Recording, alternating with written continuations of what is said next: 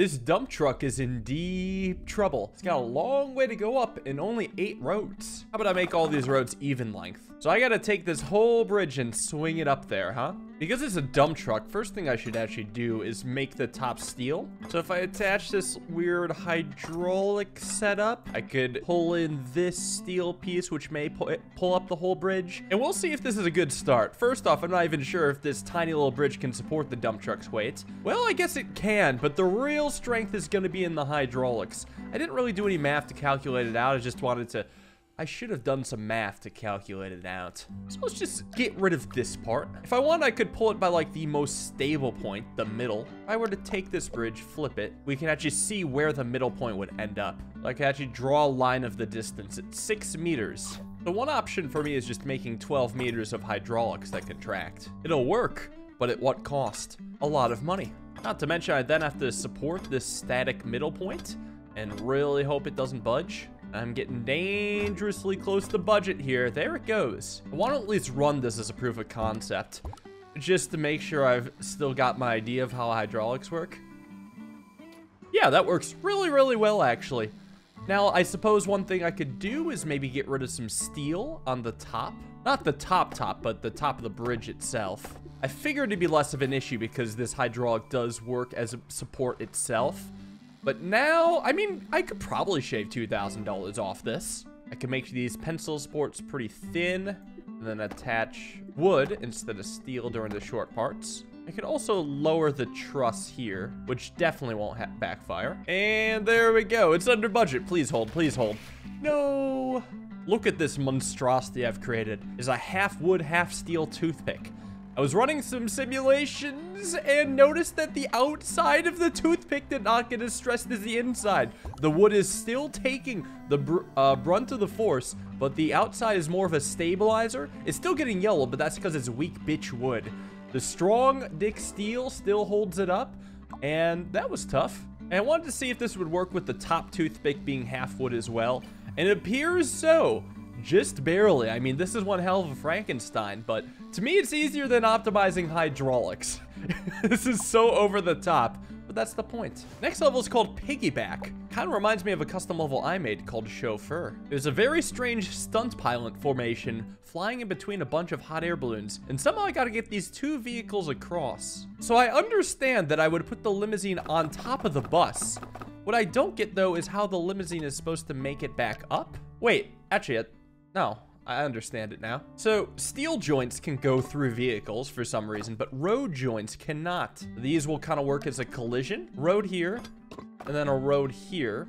I can make a neat little cancel just to ensure the limo doesn't go anywhere. But I really want to hold this in place. So I think I'm even going to have a road down below just to make sure that top part doesn't slide off or anything. And now I have to add up their combined mass to figure this out. It's 19 polygramms plus the weight of the roads and the joints. I wonder if I can get away with just a very simple, and I mean very simple, cable under truss. Though if I want to be extra sure without having to do too much extra work, I could have a single lower point and attach more cable to those. See, when it comes to cable tension bridges, the lower of an anchor point that you have, the better. I don't remember the exact reasons, but it does just work that way. So let's see.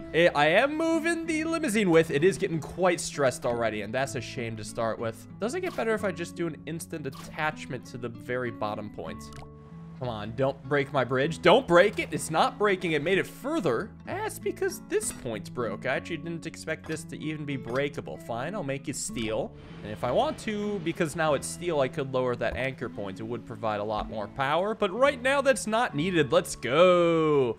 Get on there, limousine. Perfect. Right to its flag. Doing this level made me want to take a look at the one custom level I made. Let me know if you guys want to see that. And if the air show wasn't enough, now I gotta deal with giant blimps. Well, I got a stunt car, 15 meters per second. I assume I have to jump up there, but I can't make a sturdy ramp because these boats are in the way with their very tall sails. It's like I gotta make a double jump right here and just get rid of this wood. And this part of the jump would be held up by rope. I'd probably have to anchor it somewhere still. And let's connect it right in the middle with a good steel beam. Now I just want to see, how does this jump actually do? God, those are huge blimps. I forgot how big the vehicles get in this game. So it's a little low right now, but on the right track. I thought that I could get around this by possibly just angling my road higher, and I can. Actually, it's even facing the right direction as it falls. So I imagine I could just catch it here and chuck it into the finish line. We'll make those reinforced roads because I know it's going to be absolutely brutal. Probably cables, too, to withstand the incredible heat that this is coming at it, but it doesn't need to actually have anything on the right side of the sail. And the steel support, we'll see if anything is needed, but I'm probably gonna need to tweak that landing a lot. I also gotta be aware, it tilts forward a lot. Oh my god, that was a perfect landing. No, something snapped. It's because of the change of angle of the road. Wait, but I still got good max stress. Doesn't count as braking, but I kind of want it to not brake. So it's coming up on the landing. It connects perfectly. That back wheel's so good. It's even fine now. It's just it starts to move a little and then the cable snaps. So if I have some sort of land stabilizer for the toothpick, it may be able to hold in place. You know, let's stabilize it in multiple directions. Just really grip that land. And does it move? It still moves. Damn, it's a wiggly, wiggly boy. Tried adding a little friend to the muscle. That stabilizes it. There we go. Because it's a jump level, I'm not surprised people got it for cheap. But that is very satisfying to look at. And now we got a Plinko level. What the hell? It's a pretty lucky budget. There's motorized parts. Wait, do they rotate then? Some of them rotate. Some of them are static. So if I don't touch it at all... Well, the orange car does get 1 star. Blue doesn't, though. It's just on the endless treadmill. What is this game? So I like that they collide in the beginning. I want to keep that. Otherwise, I'm going to have to redirect the blue car to its star. And they bounce, and it hits it. Does it actually get there now? It does. And blue car actually may get its 2nd star. No, because this motor is rotating the wrong way. I noticed that this joint and this joint are both static. But it may move if, like, there's... different weights attached to it, so I don't know, but I figure if I can just build a road to help it avoid the wrong way rotating motor, all should be good.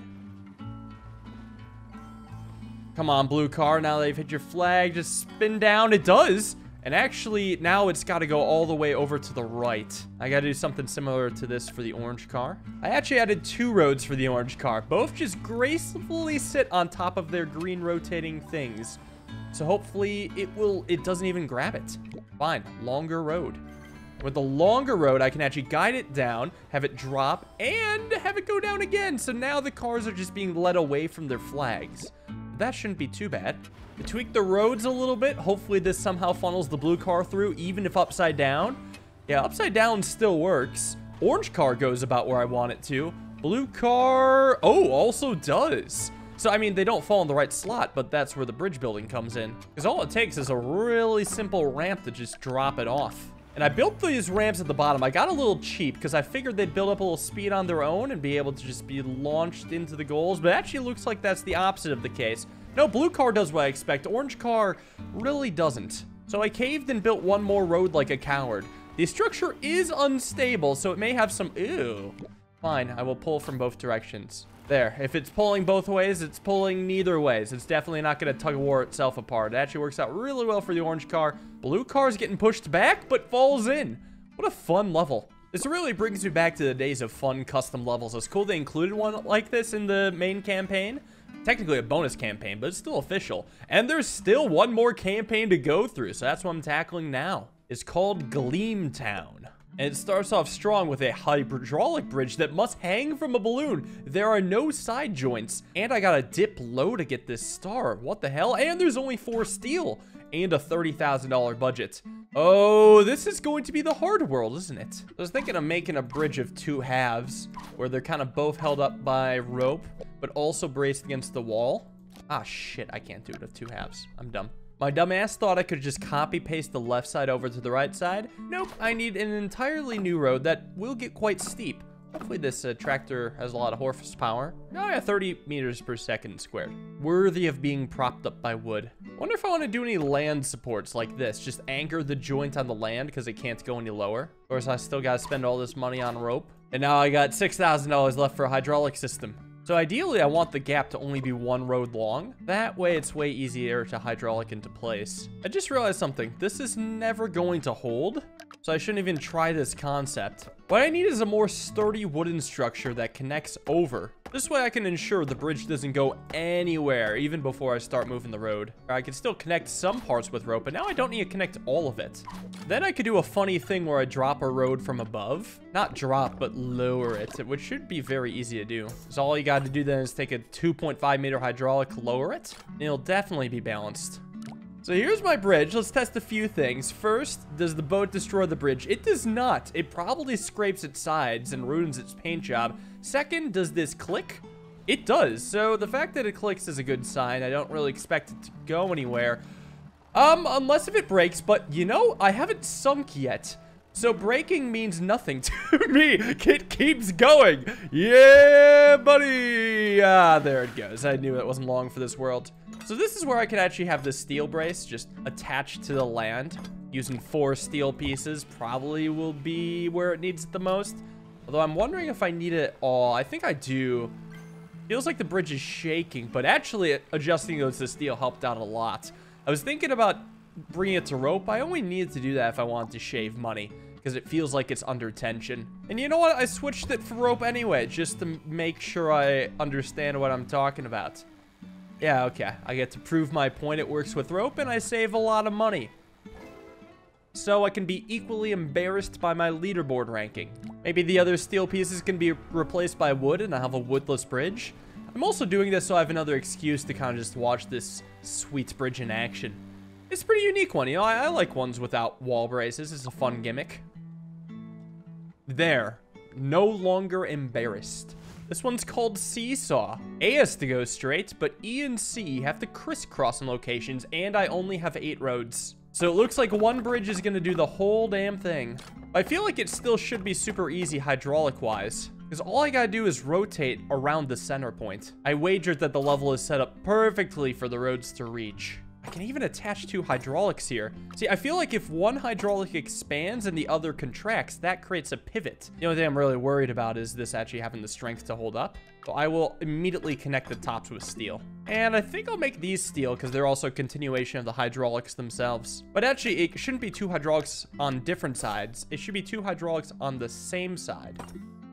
Yeah, one of them is an expanding hydraulic, the other one's contracting. I'm going to have to tweak the distances. But if I want the bridge to tilt down to the left, then the hydraulic length needs to increase. And then if I want it to pull all the way up to E, the length needs to decrease. So having just the expanding one active first will lower it to the left. And then having them both be active for the second one will make them both shorter. I have not a doubt in my mind that this bridge is strong enough for the limo, but let's see how it moves. Oh, it buckles a little bit, so I've got to stabilize these hydraulics. If I don't want it to buckle, I guess I could just do a hydraulic diamond. It's not the diamond hydraulic that I'm used to, where I want to cover extra distance. It's more like I'm just making it stable here. And does it work is the question. Oh yeah, it works. It works really well. Do we think that will work? That's a little too much. But now time for a tweaking montage. Not the drug kind. I'm just moving around numbers on a bridge. Actually, I don't think this problem could be solved with tweaking because it moves around a little bit too much. This center point needs to be stabilized. Well, I guess I could stabilize it from the sides then. What am I worried about?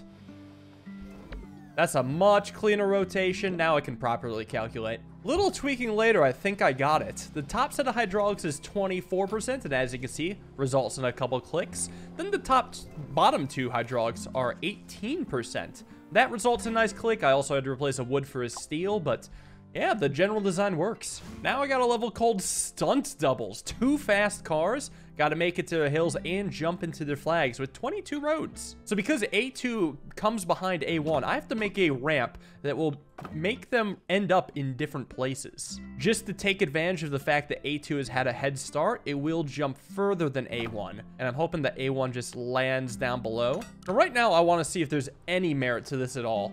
Yeah, so that gets to it. Okay, that gets to it too. Actually, this could work out really well then. Question is, can I get it done with 20 roads? I think the answer is yes. Figure that 2 separate catching roads would be fine, especially if I can do some steel zigzags in between them. Well, it kind of stops zigging and zagging, but it still holds. Little quick supports. Maybe reinforce up the bottom roads just in case. It's always a thing with jumps, right? Springs are an option. Do I need them? Oh, that was close. Operation lower the roads. and or tilt the ramp a little higher, because that back car comes in with some serious speed. There we go. Yeah, all right, that is more than enough. Why do I feel like they made this level just to show off the 3 cards a little bit more? Well, I'm not complaining. I mean, Poly Bridge 3 will be hype. I hope you guys are hyped for more Poly Bridge in general, because I'm going to end it here. Thank you all for watching. Hope you guys enjoyed. See you in the next video. Have a wonderful day, and peace.